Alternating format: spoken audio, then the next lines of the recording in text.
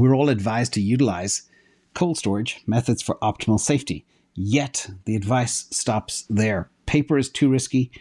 Products like Bilfotal harden operational security. But then what? Thoughts on hardened OPSEC after cold storage is put in play? From Super Hornet. This is great. And regarding your question, the advice doesn't stop there. And we don't give advice, of course. We share what we kind of know. So first, most important thing you do is back up your seed phrase. Back up your seed phrase. Back up your seed phrase. Say it 3 times. And there's many ways to do this. You can write on a physical piece of paper, which is a good start, but it's certainly not ideal. Paper can fade or be destroyed. And you need to also store it in a weatherproof vault. It's a big improvement. But there are options. Instead of using paper, you can engrave it in a metal plate. Engrave is an example of this. It's much more durable, but you still have to protect it from someone finding it. Also keep in mind, nothing really can withstand extreme temperatures, so be careful of fire. And you mentioned Bilfotal. I would avoid solutions like Bilfotal and CryptoSteel capsules. I don't like these solutions because were you to assemble the letters or words together and the device holds them together, that's a problem. The order of the seed phrase is critical. If that order is mixed up, your crypto is effectively gone.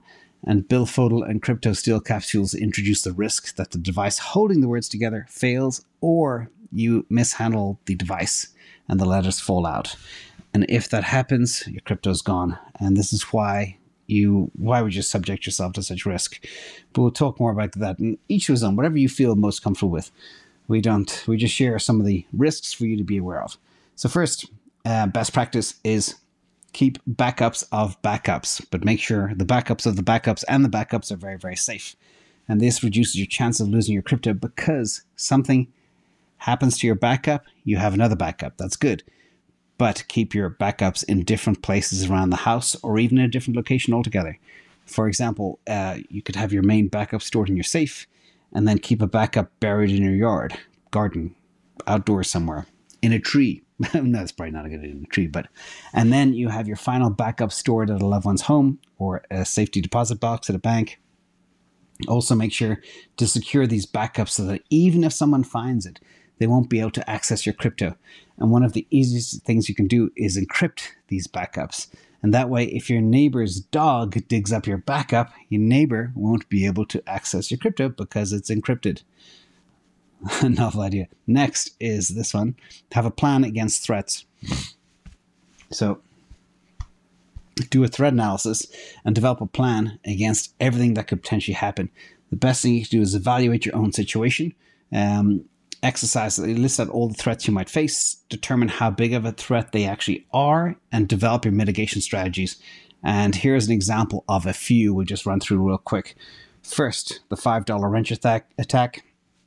This is the threat that someone coming to your house and holding you or your family hostage until you give them your seed. Determine how big of a threat this is to you and your situation, and mitigation strategies include get home security, if allowed in your jurisdiction, buy yourself a home protection tool. I won't mention what that is. And have multiple seeds and duress wallets using multi-sig. Or use multi-sig as well. Next is, this is the evil maid or evil butler attack. This is the threat of somebody who has access to your house. And if she finds one of your backups and takes it, again, determine if you are susceptible to such a threat. For example, do you have a maid or butler or contractors or family members that come to your house? Don't leave your seed in the open where it can be picked up and see it. Mitigation strategies include locking up sensitive information, keeping it hidden in areas of the house that you have no access to it, and encrypt your backups so that even if they do find it, they cannot access it. Next one is natural disaster. We spoke a lot about this. Note where you live, a hurricane zone, fire zone, flood zone, etc.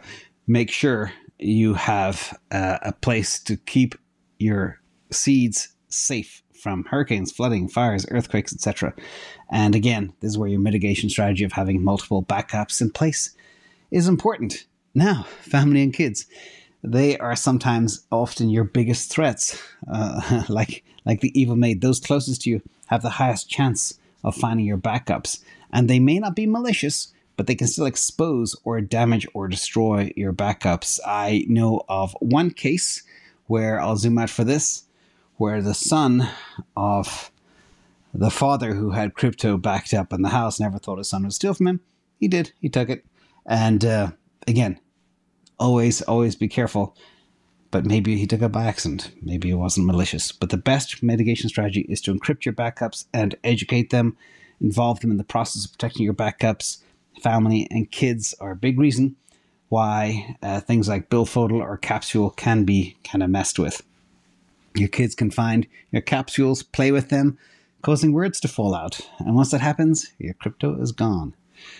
Also, try and memorize your seed too. It's always a good backup if you can.